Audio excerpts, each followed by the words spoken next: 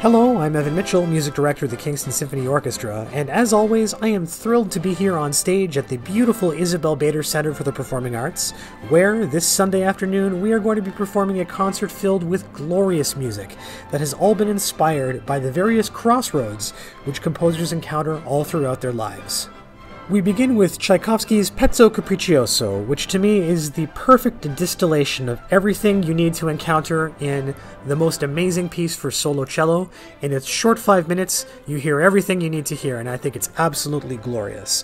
The bonus for this particular performance is that our solo cellist, our guest artist of the week, is none other than our very own Wolf Torman, who is our principal cellist, and I'm really looking forward to hearing Wolf perform this amazing piece of music.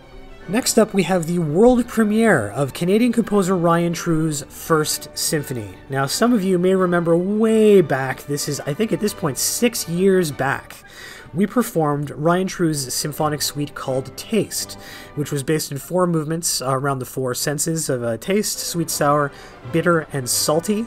And it was such a huge audience success that we knew that we had to commission him to write something just for us.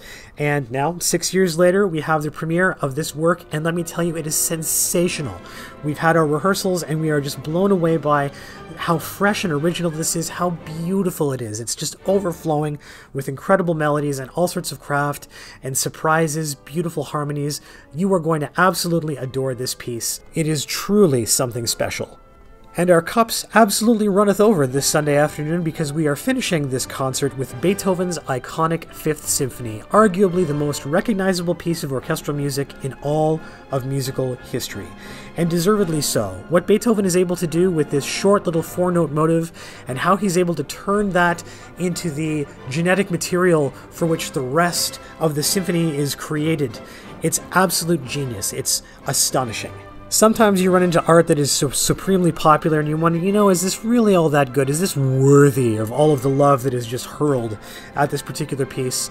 In the case of Beethoven's Fifth Symphony, it's absolutely true. It's simply one of the best pieces ever created, and it is a joy and a privilege to be performing this live with your Kingston Symphony Orchestra to cap off this unbelievable concert on Sunday afternoon. So this is a big one, folks. With the Pezzo Capriccioso, the world premiere of Ryan True's First Symphony and Beethoven's Fifth, it is a concert of concerts. You absolutely do not want to miss this.